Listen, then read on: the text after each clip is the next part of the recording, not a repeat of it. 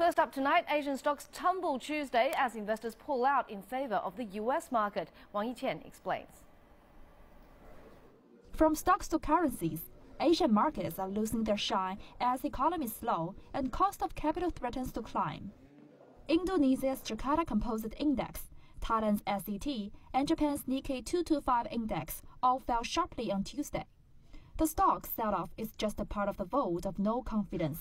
The Indian rupee is hitting record lows against the US dollar. Indonesia's currencies has plummeted to a full-year low. There are worries that the currency risks in these Asian economies will escalate. The problem in Indonesia is always the currency is vulnerable, and it's particularly vulnerable when they're running a current account deficit. So the concentration is there at the moment. India is a different story, and India really does have a major economic problem in its hands. We think that growth this year will be between 1% and 3% in real terms.